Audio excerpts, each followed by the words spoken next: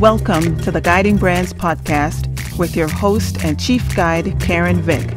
This is the podcast for service-based small businesses who want to get a handle on their marketing so they can attract and gain new customers. Welcome to the Guiding Brands podcast with your host and chief guide, Karen Vick. This is the podcast for service-based small businesses who want to attract and gain new customers. And today, we have a special guest in the studio. Please help me welcome Elizabeth Andersen, founder of Counterpart Strategies. She's on a mission to build a healthier world by empowering wellness entrepreneurs and business leaders to attract their ideal customers and grow their impact and revenue. With over a decade of experience in brand strategy, identity design, and web design, Elizabeth creates cohesive brand identities that are full of substance and soul. Her clients' brands not only look great, but also help achieve their business goals. Welcome, Elizabeth, and thank you so much for agreeing to join me on the podcast in this conversation about branding. Excited, Karen, to have a conversation with you. I always enjoy talking with you, so this is going to be so much fun. I'm excited to share. Same here. Thanks. And if you don't mind, can you tell us a little bit more about yourself, how you got into this field and possibly something that nobody else knows about you or most people don't know? You might not share something that nobody else knows.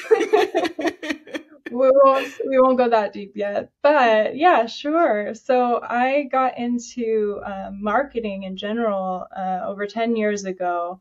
I was working for a company, and it was a software development company in Germany that was wanting to start up a new branch in the United States. So we were forming a US subsidiary, and they had hired me to help with this process. So I lived with working with them in Germany for a year, and then came to the US. And during that time, I wore a lot of different hats. And this is actually where the seed for entrepreneurship was planted within me, and also the love for small businesses and startups, and kind of having some empathy for what businesses are going through when they're wearing all of the different hats and everything is on you, and recognizing that your marketing and your branding are just one small piece of all of the hats and balls that you're juggling. And so during that time, I was handling a lot of different things, as I said, including their marketing and business development. And so I really started on a self-taught journey of digital marketing at the time. So I've also been through trying to navigate, how do you figure this out and what actually works and what doesn't work. And then I ended up working in digital marketing agencies, both for local and global businesses, and learned a lot through that process, obviously, and just kept all the time sort of had this vision that someday I might like to start my own thing. I always landed on the strategy side. I think that's just naturally how my brain works. I always sort of landed in strategy and helping clients to come up with their overall plan for their marketing and for their brands. And I really realized that I was doing brand strategy before I even knew that that's what that was. And so it just naturally, it came natural to me to want to ask those questions and to get to the bottom of a brand and a business and what they're really all about. And so I have just really poured myself into that. And I think when I discovered it, it was this aha moment for me that I had found my sort of career calling anyways, as far as, this makes a lot of sense for my skill set, and it brings in the creativity. I was in graphic design also growing up. And so. Wonderful. It sounds like we both have a similar approach, or we reached where we are right now for similar reasons, the curiosity and wanting to help, others, be successful. So thank you. Awesome. So can you tell us or share with us one thing that most people would be surprised to know about you?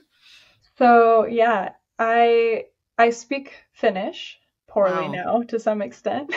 Wow. I lived in Finland for almost 4 years going to school there. Wow. Yeah. Wow. Finland. Yeah. That's one of those places that I don't know that I've ever thought that I Yeah. would consider going, but wow. Wow. Yeah. Yeah. For me, I it's, had a connection there to Finland, and so yes. that's sort of why Finland. But I, since the time I was a little girl, just knew that I wanted to travel the world. So travel is a really deep love of mine. Being outdoors and in nature is huge. So I did just sort of fall in love with Finland because if you know anything about the Nordic countries, Hmm. it's all forests and lakes everywhere, and Mm. they're very respectful and loving of nature. And I really resonated with a lot of that there. Beautiful, beautiful. Mhm. Well, I'm glad that you're here, and I'm glad that you come to this with all of those experiences because they inform what you do, Yeah. in helping your customers. So today, our discussion will be focusing on the process of building a brand and the results businesses gain from being strategic in these efforts. And and so I want to start off by reminding our listeners and viewers that in the previous episodes, the last two episodes actually, I started this conversation around the idea of brand because of the misconceptions I see out there and experience in talking with my own customers and just seeing what's happening in the marketing landscape, especially with social media marketing having such a big influence on the way we market and do business. And my last conversation with my friend Stephen Sued, we went into this whole idea of what is a brand. We broke apart Marty Neumeier's definition of a brand, and so um, the idea of being a brand strategist, you know, um, is kind of nebulous to so many people. Mhm. What does that mean? Most of us can identify who a web designer is, and to some degree, what a brand identity designer is. So, can you share with us what it means to be a brand strategist? Yeah, I'd love to. So, and I loved the conversation you and Steven had in your previous discussion about what is a brand. And I also really love the work of Marty Neumeier and how he so simply breaks down what a brand is. And so, just to remind everybody, and if you haven't Hmm. listened, um, a brand is not something tangible like we often think of logos and colors or advertising and things like that. It's really something intangible, and it lives in the minds of your consumers. And so it's not even in that sense something that you own, your customers own it in their minds. So if we think about the the thoughts, a brand being the thoughts and feelings that somebody has about you, those thoughts and feelings about you are what are going to drive their behaviors. It's going to drive whether or not they choose to work with you or not work with you. So your brand then becomes a very critical piece of your business. How do customers view us? What do they think about us? What do they feel about us? Are they going to choose us instead of somebody else or another option out there? And that, by the way, is the only way that we make revenue as businesses, when somebody Hmm. chooses to work with us, chooses to Hmm. trust us with their investment or spend their money for our services or products. So again, the brand becomes, this is why I really believe your brand is one of your most valuable assets that you can invest in for your business. And so the brand strategy, if that's what a brand is, then the brand strategy is our plan for how we're going to try to influence that brand in the minds of our consumers. So I Hmm. can't tell somebody how to think or feel about me. In fact, if I try to, they probably won't think very well of me. Right. Right? I True. can't control what somebody thinks or feels about me. I can't control how they perceive things. If anybody here is in a committed relationship of any length of time, you know that just because you say something one way doesn't mean the other person perceives it the way you intended, right? Exactly. So I can't control that. but I can do whatever is in my power to do to influence it. So our brand strategy is the process, it's the plan for how we want to be perceived in the world. How do we want people to think of us, and understanding where our customers are and our consumers are coming from, so that we can do our best to get the message across in a way that they do perceive it properly. So it's our, it's our plan, our communication plan for how we want to get our brand across. Excellent. Excellent. It's so true. As I, we learn from Marty Neumeier and from our work, it's almost like your reputation. It's what you're building out there, the things that you do, and say, they need to line up, So we say one thing and then we do something else, and then the results can be skewed from what you think you wanted in the first place, So it's best to start out with a plan or a good strategy to help, get you where you want to go. But then, like we discussed in the previous episode, it may just go on its own, and it may take a life of its own and go in another direction, and we're not aware of, or we never thought that we would want to do. So I want to ask you, practically speaking, what goes into building a brand? What should a client expect? So when I start working with a client, when we really kick off the process, we start with getting clear on their goals for the process and making sure everybody's on the same page. Oftentimes I go over again, what is a brand strategy, so that we're, again, all on the same page and using a lot of the same terms, because also there's a lot of terminology and branding that can be very confusing. There's a lot of jargon, I think, out there, like brand mission, brand vision, brand promise, brand purpose, so, and the list goes on, and it can be very confusing. So I try to define the terms and make sure everybody, at least for our purposes, that we're all using the same vocabulary and rowing in the same direction. And then it's a series of, we could call them discovery calls, where we go through, for me, I go through a few different topics with my clients, but it's having discussions together. So we usually have it can be done in a number of different ways, but most typically it will be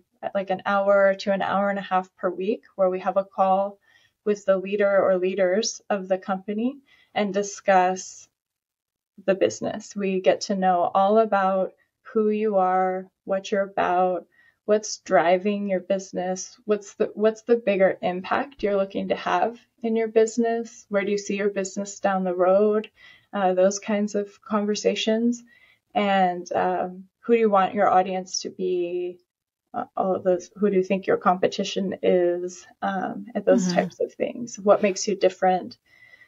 And then we have conversations too about that audience. And depending on the client and their needs and budgets to some extent as well, we'll do a level of research as well on that audience to try to really understand what I said earlier, which is, where are they coming from? What are their needs and wants and desires? What questions are they asking? How can we as a brand meet them where they are? And help bring them along on that journey to where they need to be to work with us. And then we want to understand where you fit within your market. So we'll have conversations about what's going on in your market, in your industry, or the trends happening, and also, of course, who the competition is. And one thing that I think gets missed oftentimes that I like to throw out is, if you're a business listening to this and you're thinking about your competition right now, try to think more broadly. There's often more ways to solve a problem than one way. And so maybe you offer one type of solution. And so you may just be comparing yourself against other people who offer that same type of solution. But there may be other ways too. For example, if you're a mechanic, you're not just comparing yourself to other mechanics. Somebody could also go online and try to read a blog somewhere and do it themselves, or buy parts from another market. And so those are also actually your competition. Or if you're a massage therapist, you're not just competing against other massage therapists, you're competing against acupuncturists and chiropractors and anybody else who's doing some sort of a stretch lab. Those are popping up, that's doing some sort of body work. So just a little side tip to think more broadly about who your competitors are. It helps us really to get a better idea of the context that our customers are in. What are all of the options that they could choose from, and why should they choose this type of option of all the options? And in that, why should they choose you? And really, at the end of the day, why should they choose us is the question that we're trying to answer. Why should they, who are they, choose? What are their other choices? Us, what is it about us that's special? So if you can figure out how to answer that one question, it's obviously not as easy as I'm putting it out there to be, but really that's what it comes down to, is why should they choose us? And I tell you, your first example here was a mechanic, and my mechanic I've been working with for over 20 years. And what I've observed, over the years is that most of his customers are actually females. And that is unheard of, and that's because of how he takes care of, and thinks about the needs beyond, just you need an oil change today. He will actually try to encourage us to think about our children, the safety issues that come with a car, and things like that. So he could use that in essence as a way to set himself apart, from the competition. I want to go back a step back, and it actually ties into what we're just talking about here.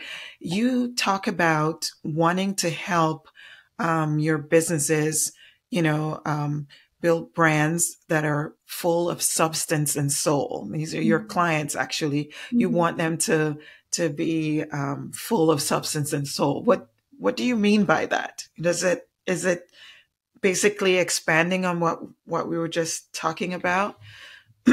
Yes, it does expand on what we were talking about. So, substance and soul to me represent, I think, two of the most important things that I see in branding today, or what's needed in branding today. And if you think about, there are so many options of every type of business out there. I mentioned massage therapy earlier. If you're a massage therapist, in 2019, there was some estimated 350,000 massage therapists just in the United States. And I'm sure that has risen since then. I know in my town, there's some sort of massage place it feels like just about every corner. So how on earth do you stand out and be different as a massage therapist, or a restaurateur, or mechanic, or whatever it is, when there's so many others that are doing what you do? And even if you know that you do things in a different way and it's special, are your customers understanding what's special and unique about you? And does that matter to them? In the way that it does to you? Because oftentimes we understand the nuances of our work a lot better than our clients do, or our customers do. And so we can say something that doesn't necessarily connect to something in here for them. So that's kind of like the soul for me, is the way that you can differentiate yourself today, especially as a small business. You have a great opportunity because usually your owner or founder is you may be the only one in your business. You might be a solopreneur, or you might have a small team. And either way, your influence on the business is so great. Who you are, the culture that you create in your business is really strong, and so has a strong influence on your business and the way that you deliver your work. So you are the unique factor, I think, in your business. Karen, you and I do some similar work, but we offer it in very different ways, I think, or we're different people. So people get a different experience when they're working with me versus working with you, both probably good, but different. And Definitely so good. yeah, well, I know it's good when they work with you. I'm pretty sure it's good when Well, they work with you. well, listen, we're a mutual fan club here, so we know. That's true. Yeah. I was a fan right away. So I think it's your unique fingerprint. It's the soul of who you are. It's the essence of what you're all about that makes a brand what it is. And then that brings me to the substance, because you can't put a facade out there for people today. I think in previous times, brands were able to just sort of like, they could just put a nice advertising campaign out there that said, we're like this or we're like that, but it didn't necessarily run through and through the DNA of their company. And today, consumers are armed with so much information that they know, like, if you're just putting a facade out there, and they don't want it. They don't want fake. They want to see the real you. They want to see the authentic you, to use the buzzword that's been used so much. Right. But so it's about being really genuine and vulnerable and honest about who you are, and being bold enough to stand out there as who you are and to say, this is what makes me different, and to find the people who value the same things as you do. So that's kind of where I get the substance and soul from. And I think those are two of the most important things in branding today, to stand out and have a sustainable brand. I like that. I really do. And I like that because I think to some degree we all can appreciate and connect with those words. When you first see it, it makes you stop, wonder, what does she mean about, by that? And it makes us want to know more, so however we define that in our own individual businesses, it will bring that person in, to be curious and ask questions. And if you approach a potential client and they are seeing that you brand yourself as, the brand strategist that brings out this substance and soul in their business, I'm sure that it will resonate with them, and make them want to know more about how you can do that for them. Yeah. And so in terms of the process, I imagine that you identify or get to the heart of substance and soul in this process. So, that's in your discovery phase. It's in those asking questions and so on. So then in the process, once you've gathered this information, you've done the research, because we know that you would need to research not only your client's competition, but your client itself. Are they a new business? Have they been established? What are the things that they've been experiencing over a certain period of time? Why did they come to you? Why did they choose to work with you at this time? Right. So once we've identified those things, what's the next step in the process? What do you do then? So once I have that information and we've gone through, I always like to picture like a Venn diagram, where if we have the three circles, who are you, who are your customers, who's your competition and in your market, you find that spot in the middle, and we're looking for those overlaps, right? So it's an overlap between my values and what my special gifts and skills are that I'm bringing to the world. What is my audience? What is my customer looking for, desiring, and how are they talking about those things that they want? So we can look for the commonalities there and find that sort of connection point. And then with the competition, it's almost sort of the opposite. What are they doing?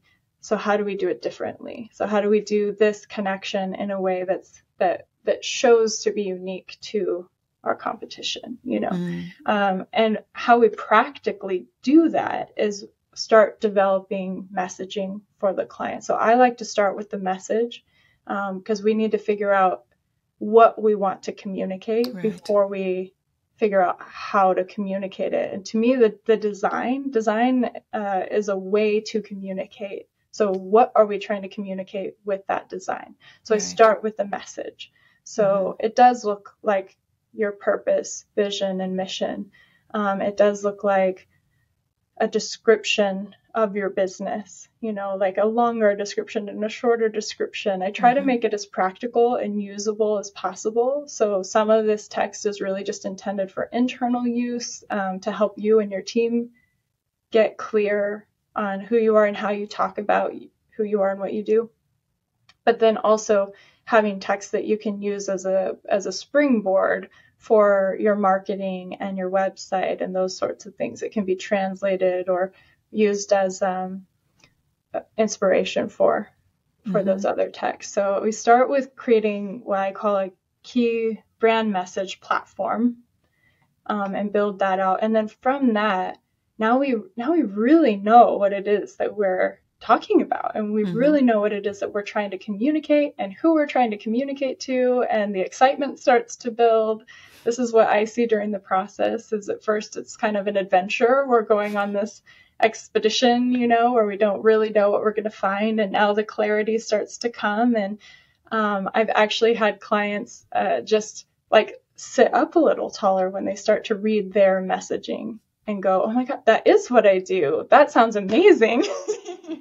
That sounds so legitimate, and it's like they kind of go, wow, like I really am bringing something special to the world. This is really important. I feel really confident about telling people about this, and now I know how to tell them. You're in essence giving them a perspective that they never had before, right? We're helping our customers, our clients gain that perspective, that their audience may just be sensing, and we ourselves may just be customers of the client that we're working with. We could be that ideal client as well. But I know it's important to also know what their audience, who they feel their audience is, align with that, knowing who it is that they serve and what they do for them, because it's a problem we're trying to solve. Just in the same way that we are trying, as brand strategists, are attempting to solve a business problem, they're doing the same thing for their customers. They're solving a problem. So it's talking about that problem, how they solve it, and the results, and it's all part of the language that you speak of, correct?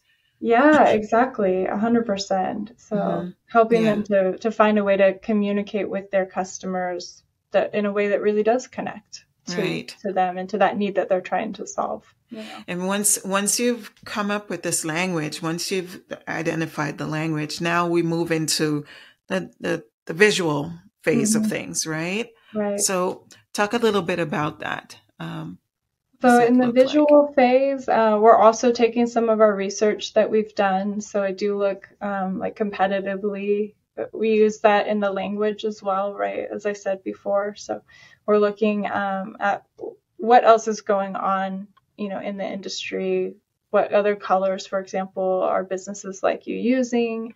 How do we make sure that you don't blend in too much? So we want to make sure that you fit in your category. If you're a massage therapist, maybe you want to be like the goth massage therapist, but oftentimes that's not what we see. Oftentimes what we're seeing is a really like more serene, natural colors or lots of white, calming kind of feel, and so, but how can we create that in a way that's a little bit unique to you? Like liquid death, like we talked about in our... Yes, exactly. So it can work. Exactly. Yeah.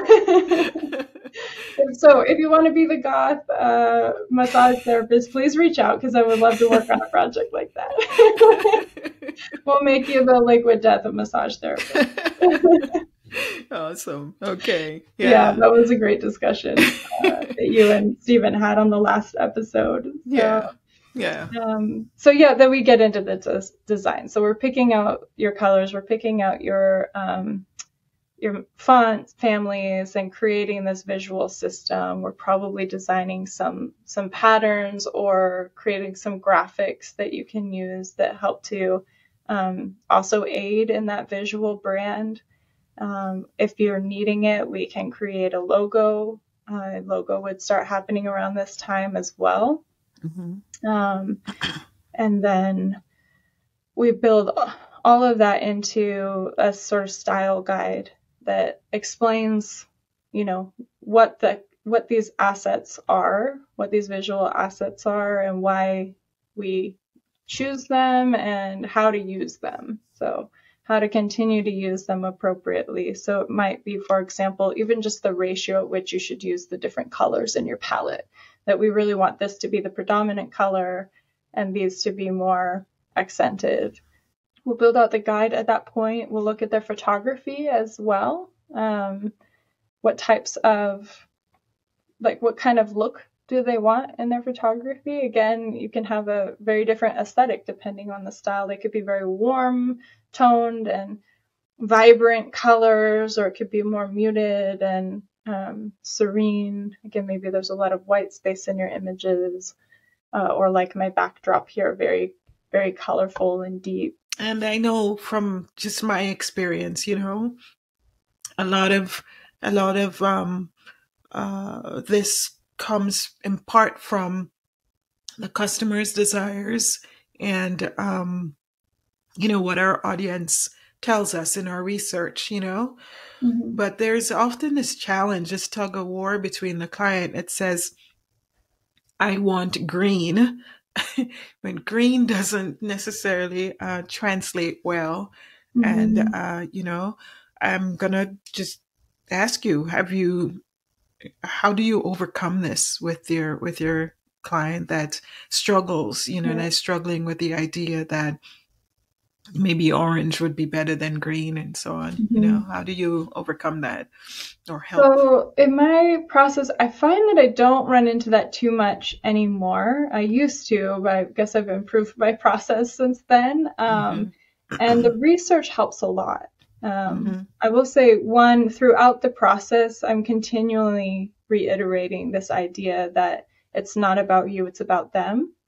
So it's not so much about what you like or what you feel or what you think you're communicating. It's what is actually being communicated on the other end. And so we're really focusing a lot more on the customers and what they like and what's going to work for them. And it's not to say that all of your customers are all going to like the same tones of a specific color, for example, but it's helpful, just number one, to have that mindset as you're going through the process, that it's not so much about you, it's about them, because it's their perception that is going to build or sink your business.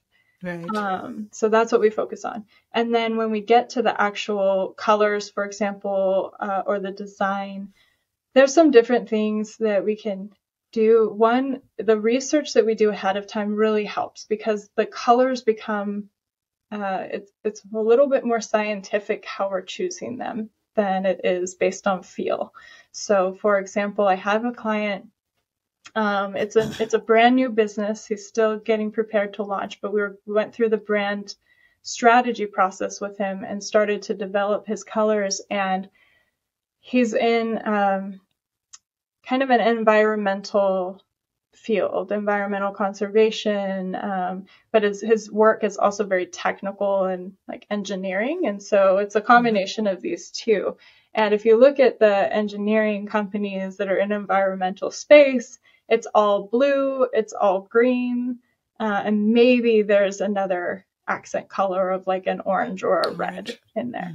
And it was so consistent. Like when we looked at the competition and the market in general, the colors were so consistent across the board. It was like looking at a wall of water bottles. You all discussed that in your last conversation, how all of the water looks the same, right? Right. So all this certain shade of blue and pure and, Exactly.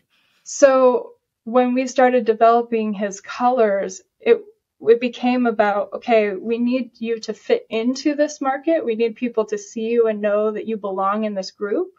But how do we also make you stand out from the group? So we want to use those blues and greens within your brand somehow, but maybe they're not the predominant color, for example. So maybe we're going to pick an orange, or maybe we're going to change the shade of those a little bit so they're a little bit more vibrant or bright or something else. So when the conversation is going like that, it's not even about what do I feel like or what do you feel like. It's just what makes sense in this market, given what we're seeing, and then at the end of the day, what kind of personality are you trying to communicate? So for him, he thinks a lot of times, and I would agree, like a lot of engineering companies can feel very dry and like corporate-y and structured, as you might expect from an engineer. But he has a really fun personality and he likes to make things light. And so how do we draw that out in the brand and keep it? So at this point, like, we know what we're trying to communicate and we know what we're dealing with in the market. So the conversation is just completely different. And I don't run into as much of the, pushback. What do I feel? Yeah. I mean, it's certainly like they might say, I really don't like orange. Can we choose a different accent, a different color for that purpose, and so we could work with that too. Right. And what I'm hearing, and I'm hoping that the audience will hear and understand too, is that, this work is not, us going off in isolation and working on this by ourselves. It's collaborative. We are working with you, our clients, to actually reach this ideal state, where you'd like to be with your brand. And, I think when often we hear the word strategy, we think so technical and we think that it's far removed from you, the customer, having input, but I can hear that. And I want our audience to actually come away with understanding that this is it's a process where we're working with you, to achieve our goals or your goals. Yeah. So that's such a good point. Yeah, it's a really good point, Karen. Yeah. It is a very collaborative process. It's not my brand, that I'm creating. It's your brand. And again, if we go to the substance and soul, like it should be about you at the end of the day. So the rest of it is really just looking for that strategic way to help communicate that, like who you are and what you're all about. Yeah. It's like, you know what? It's like therapy, honestly, because we often will approach this from our own perspective and not, we have blinders on. We see this is what we want. This is what we see. But until somebody else comes in and actually looks at things with a different perspective, we don't know what's possible. We don't know what's possible. And I believe that that's what we do as brand strategists is help our clients unfold, this box, it's not, it doesn't have to stay within the box. The box lid can be open and the lid could be red. It could be a different color than you actually thought of, and, in the end, hopefully it will achieve that. Now, I know that this can take some time, this process. How on average, how much time are we talking about when we talk about just the strategy portion of things, not even the designing and so on? Because we can almost quantify that, but I know that depending on the industry that you're in, the audience that you're trying to serve, and what you, the client, come, to the conversation with, to the table with, it can be shorter or longer. So in your experience, what has that been like, especially now that you said that you're getting better at this, Yeah. Yeah, I'm getting a little bit more efficient, so that's good. It's good for me and good for the business, so they're not waiting as long to get these things sorted. So it depends on the business and what their needs are, and kind of how deep in research or how many buyer personas we need to form, and it depends on some other factors. But generally for a smaller business, especially one that's just getting started, or maybe this is their first time going through a brand strategy process, typically we could go through that strategy within a month, so 4 to 5 weeks. And then also I have businesses that maybe typically will go to like 12 weeks, sometimes 16.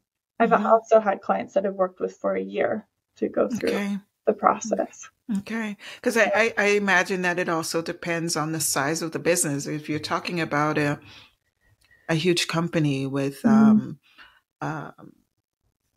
departments and, like businesses within the business. Divisions. Yeah, it does. It depends on the size and the complexity of the business. And it also depends on the maturity of the business, for lack of a better word. It depends a little bit on how well they already know themselves. So especially with businesses that are just getting started, oftentimes there's quite a bit of evolution that happens in the beginning stages of your business while you're really finding your thing, within the market, or your things, and getting those things defined. So if you're in that stage, sometimes it actually can take a little longer because it forces you to sort of look at those things and define some things that you didn't know you were ready to define yet, and so the client, for example, that took me a year, that was the situation for them, that they had a lot internally that they still needed to decide for themselves about who did they want to be, where were they going to go and take this business and organization. So they ended up calling those sessions business therapy, like you said, because it was a time where their leadership could come together and have those conversations. And, I get to play devil's advocate a lot of the time and challenge people. So it's something to be prepared for if you work with a strategist for your brand at some point. That likely, I know I do. I like to ask a lot of questions and really make you dive deeper, and it gets uncomfortable. And it can be kind of frustrating sometimes to have to really pin stuff down. And I like to poke holes in things too. I've had clients, where they're very close to the work that they do, and they have developed a really specific kind of language around the work that they do. And there's some deep, meaningful reasons why they use specific words instead of other words because of existing connotations with those words.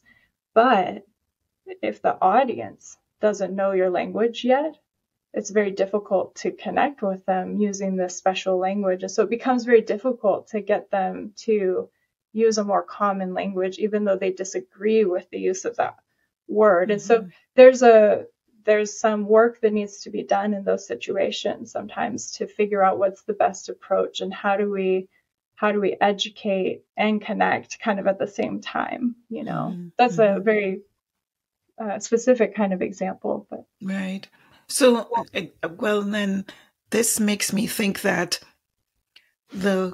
we need help.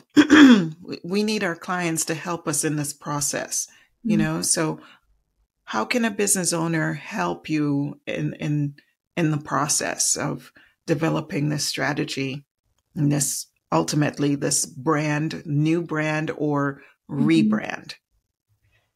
So I think first of all, I think it's my job to develop trust with the client, to make them feel safe and comfortable having these conversations, because it can get vulnerable, especially if you are the business. Then it's very personal, because it's a very personal journey, and it's less detached and business versus me, so depending on the business. But it's my job, I feel like, to build that trust and rapport with my stakeholders so that we're able to have open conversation. And if there's a group of people, it's my job to develop safety within that group, or find a way that everybody gets to have a voice in that discussion.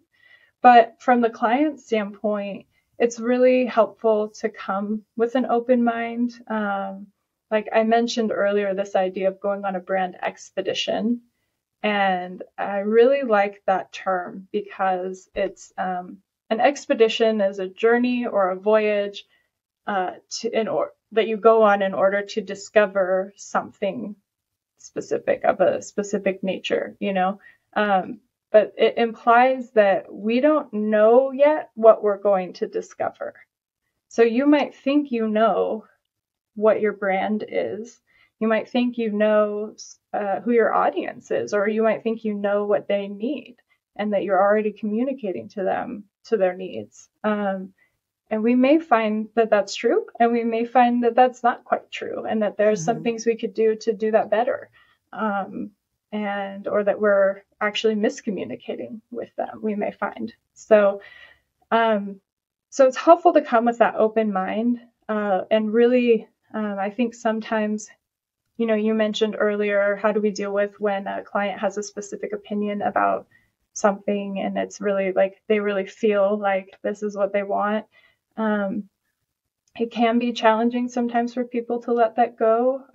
I think coming with the mindset that your brand is not something that you own, so you can't hold it too tightly. There's so much that we can do to influence how the brand comes across in other people's minds. And so I think coming with an open mind and sort of holding this a little loosely, at least for the duration of the process while we go through this, and I definitely don't mean to insinuate that your opinions are not valued or important. They absolutely are and will be fully considered in the process. But also, like I said, kind of holding it with a loose grip, allowing us to explore some other things, and eventually we'll come around to the right option, Right. That makes so much sense, because we can't do our jobs without having a good rapport with our clients, and vice versa. They need to, like you said, feel that trust. We have to be open ourselves, because we're being vulnerable ourselves to some degree when we sit with our clients. And again, it's about bringing that perspective that others may not have even thought about. It's like was never on their radar to think a certain way. So having said that, can you share examples or a example of a business that you have breathed, substance and soul into? Yeah. What did the client come to you with? What did they look like, in the beginning, and where did you take them to, and how did that result look like for them? What did it look like for them? Yeah, the one that's coming to mind, because I sort of talked about them earlier too. This one that took like about a year, I think we worked on their brand strategy. So they are called the Neighboring Movement, and they're a nonprofit organization that is teaching the world the lost art of neighboring, like being a good neighbor. So they are the ones, for example, that have roots in Christianity, but the organization itself is not a religious organization. So this idea that, if Jesus said, love your neighbor, maybe he meant that literally, like love your neighbor. And there are a lot of benefits for our communities when this happens. For example, elderly people being able to live in their homes longer because they have community. They have neighbors that will come and help put up the Christmas lights and take down the Christmas lights, or fix the gutter, or, things like that. So it's a very neat organization. I get very excited about them. I was very excited to work with them and to help them with this mission. And they're based in Kansas, and they came to me. They'd been a bootstrapped, grassroots nonprofit for the past 5 years at the time that they came to me. And they were really starting to see a little bit of traction happening. They were starting to see some opportunities coming their way. And they just realized that their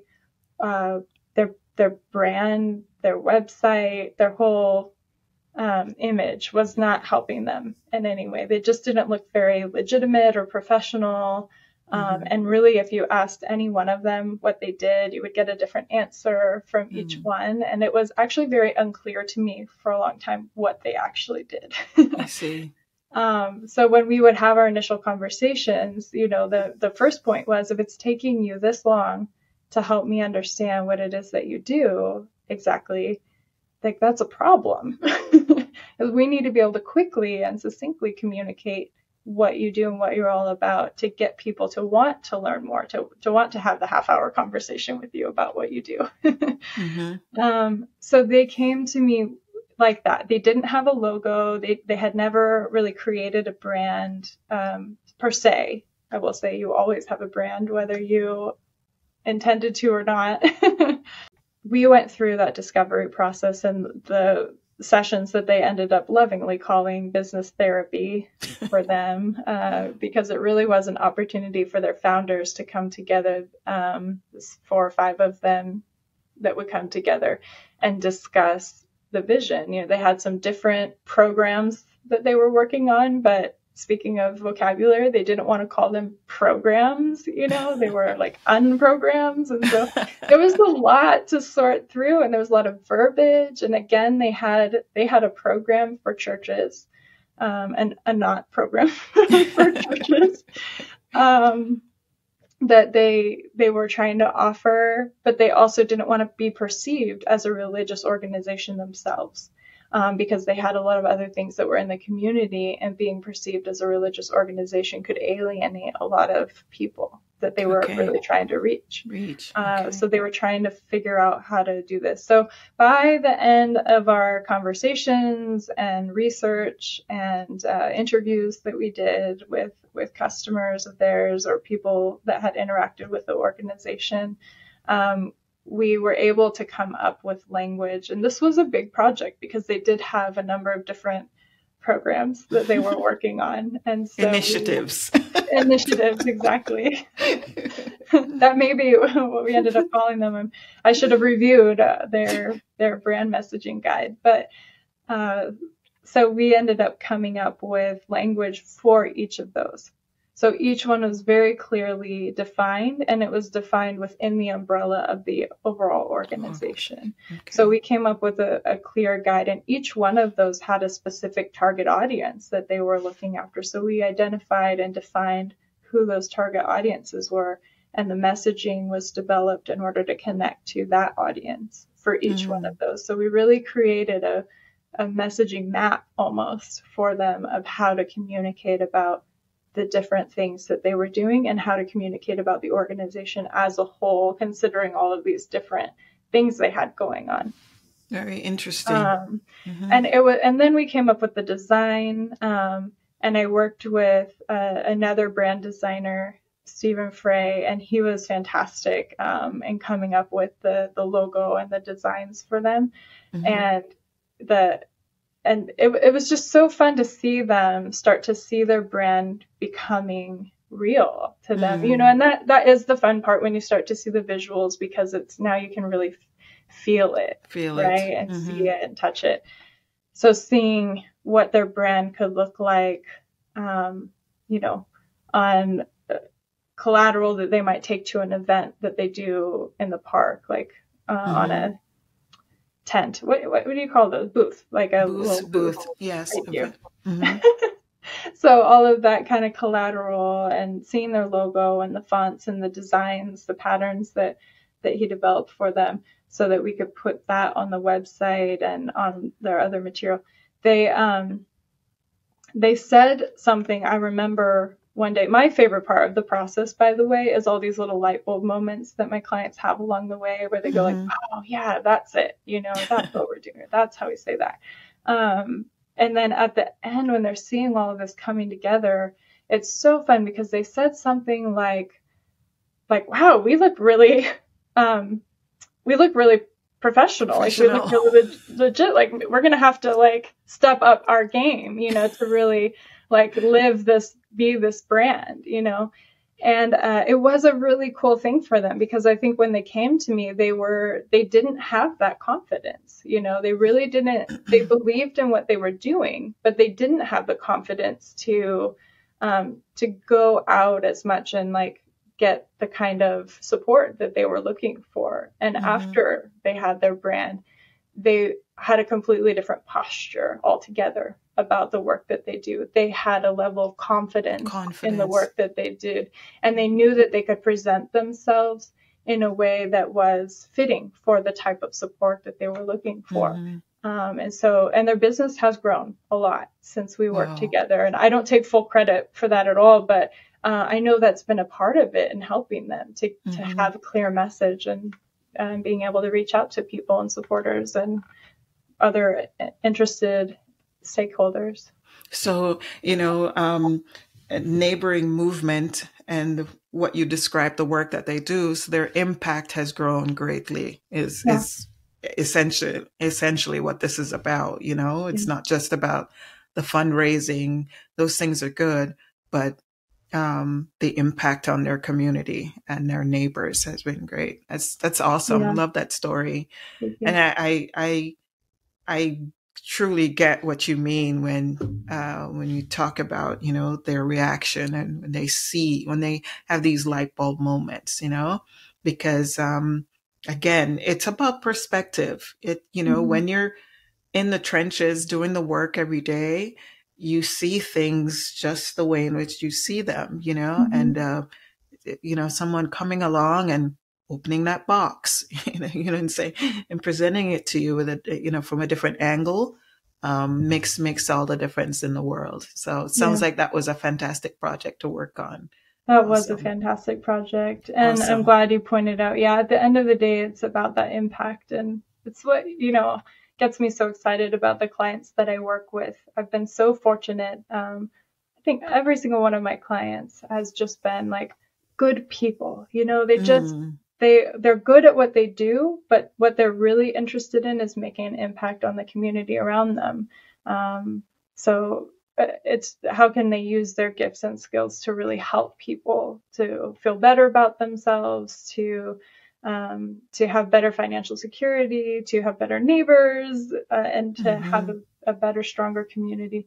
So that's been the real joy of my work, is being able to help those businesses create more impact in the world. So I get to sort of vicariously be a part of that. Awesome. I love that.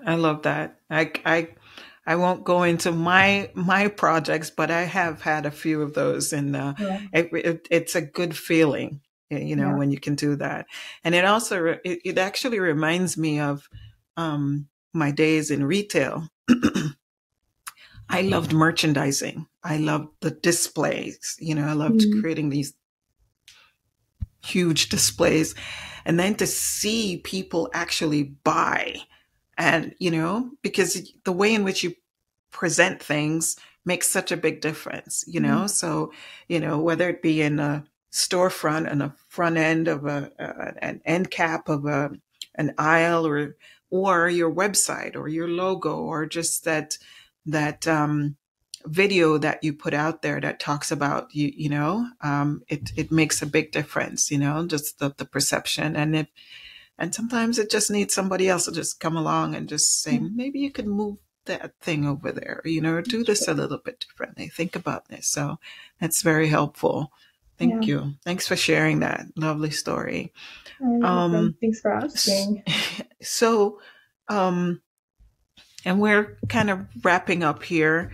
The audience, I try to always leave these episodes with something that our audience can actually take away, something tangible that they can do for themselves, or in having a conversation with someone like you or I, they know what to say. They know how to actually go about building their brand, marketing their businesses.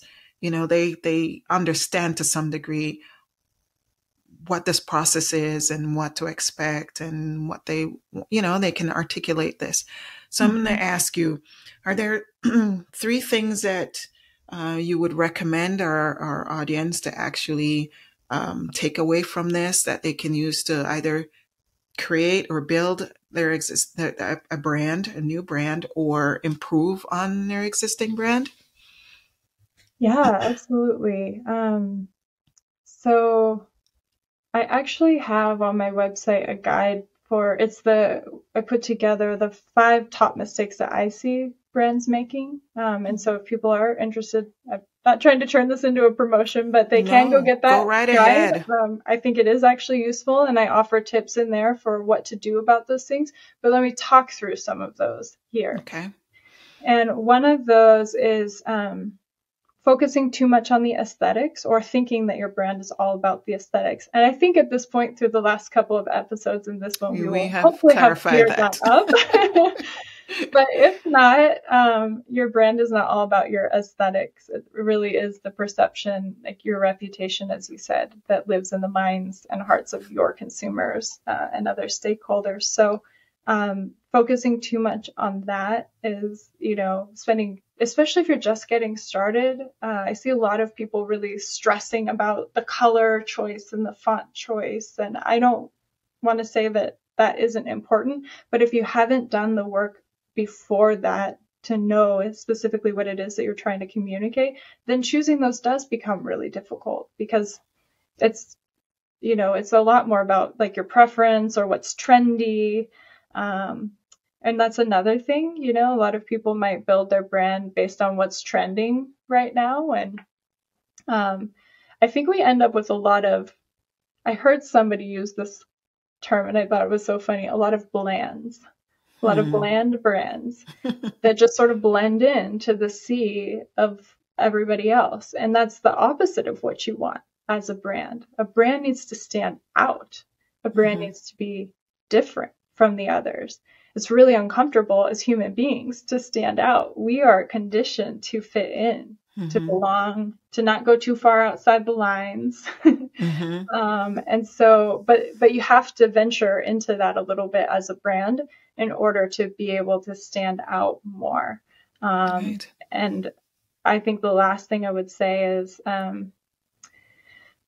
be willing to alienate some people. I don't think this is in my guide, but I would say be willing to alienate some people. You are not for everybody.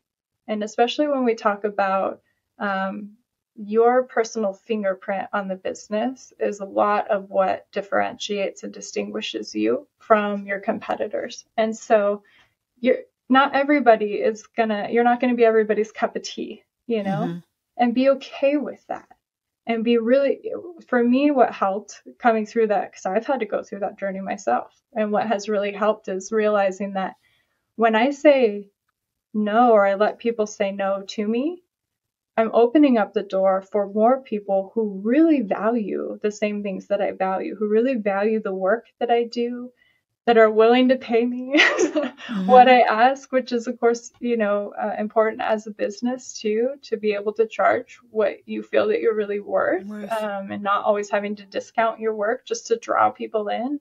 So I think being willing to stand in your own substance and soul and try to attract those people instead of just grabbing anybody that will come by, and let people say no to you and be okay with that and know that that just opens the door for more of the right kind of person to come into your business.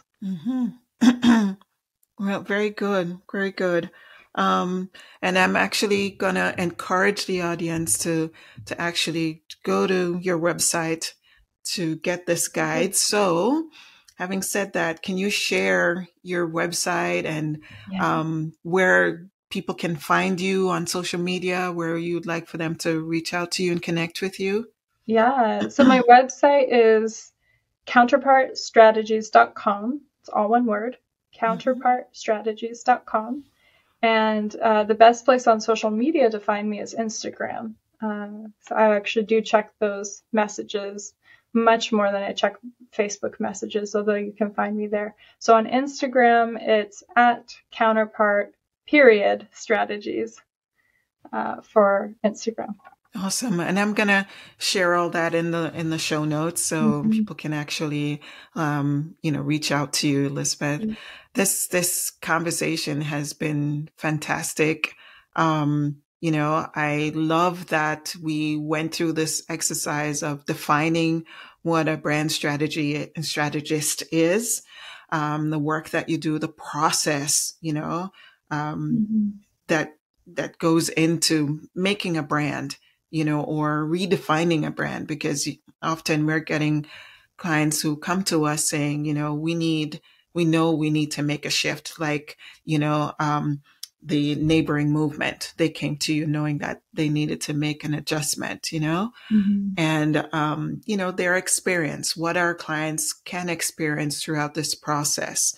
I love that you expanded on that, because again, my goal in having these conversations about brand and branding, brand strategy, is to help the average person, a small business person out there, that we attempt to have these conversations with, that don't necessarily understand. It's easy to understand what a website is, and what your Instagram profile is, but not, what makes the brand, the thing that resonates with your audience, with your customers, the things that make us buy the products that we buy, use, the tools that we do every day, the computers that we buy, and so on, where we live, the decisions that we make. So thank you so much. This has been fantastic, Elizabeth. So Thank you. I'm gonna, like I said, share it in the show notes where everybody can reach you. And that's all for today. And we're gonna wrap up today with saying thanks again. Thank you for having me.